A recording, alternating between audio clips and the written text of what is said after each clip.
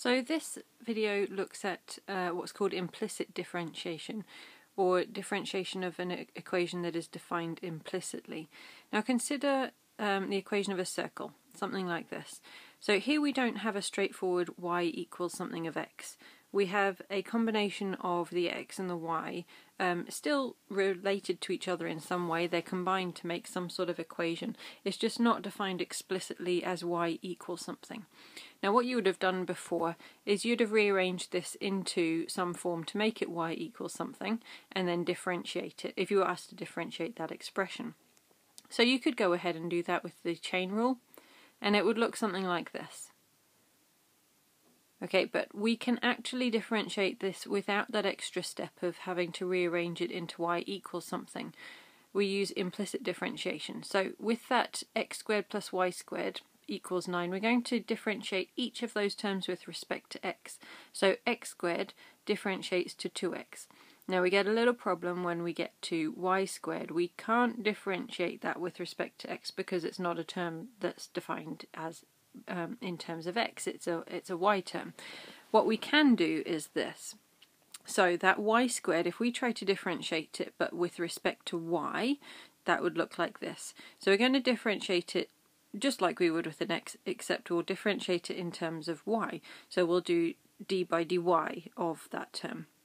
Okay, now since we've done that, we need to adjust it a little bit because we want to differentiate with respect to x. So if we times it by dy by dx, that would be the same as if those dy's got cancelled out. So that would be the same as saying our term would then be differentiated with respect to x because it's d by dx of our term once those dy's cancelled out.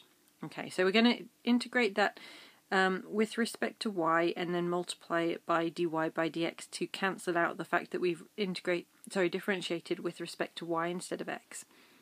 So if we do that, we get 2y, and then you would just multiply it by dy by dx. So put that back in as our term there for our differentiated equation. And of course 9, if you differentiate that with respect to x, is just 0.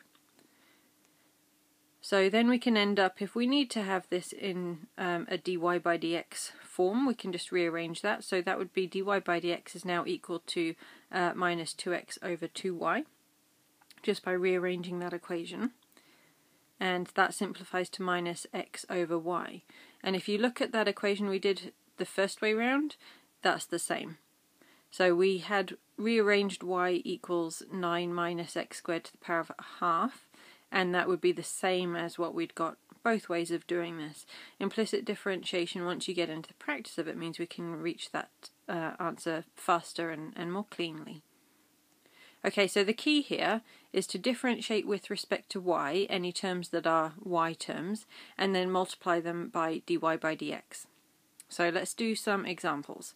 We're going to differentiate these following things with respect to x. So let's start with 4y squared. So differentiate it with respect to y would give us 8y dy by dx. So you've differentiated it with respect to y and then times by dy by dx. Okay, the next one, 3x squared minus 2y cubed. So we're going to differentiate that whole term with respect to x. The first bit, that's simple, we just differentiate it with respect to x. The second term, you differentiate it with respect to y to get 6y cubed, and then times by dy by dx. Okay, now, take this example, we're being asked to find an expression for dy by dx for the following. So we'd actually need to rearrange these into dy by dx equals. So this one, this is very similar to part B, but we've got it equal to 1. So if we differentiate that, we get 6x minus 6y squared dy by dx equals 0. Since you differentiate that one, you get 0. So rearranging that looks like this.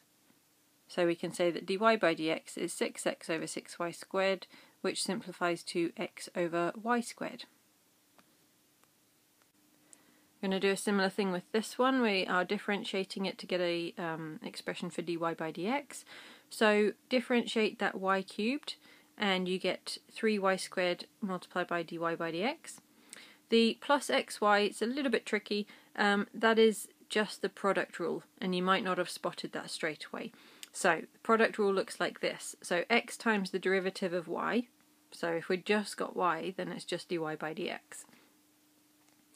Plus y times the derivative of x. So y multiplied by, well, if you derive x, then you just get 1. And then 2 differentiated is just 0 because it's a constant. So now we are going to work with this equation to make dy by dx. So we'll factorize it out first and then rearrange. Okay, next one, we want to find the gradient of that curve at a particular point. So since we've got those coordinates, we've just worked out what the gradient function would look like, so we need to put our x and y coordinates in like this to get our answer.